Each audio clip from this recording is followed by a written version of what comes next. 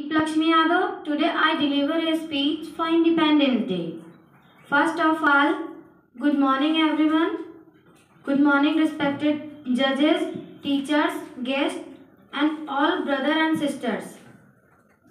As we know that why we are celebrating Independence Day, because this day was memorable day in our history. On this day 15 August 1947, our India has got freedom since for the British rule. The British came in our country and saw the prosperity of our country. In beginning, our India has called the Golden Bird, but they attacked and fight our Indian people and goes to our Indian people. They attacked it and right on it when exploitation become unbearable to see the pitiable condition of our Indian people.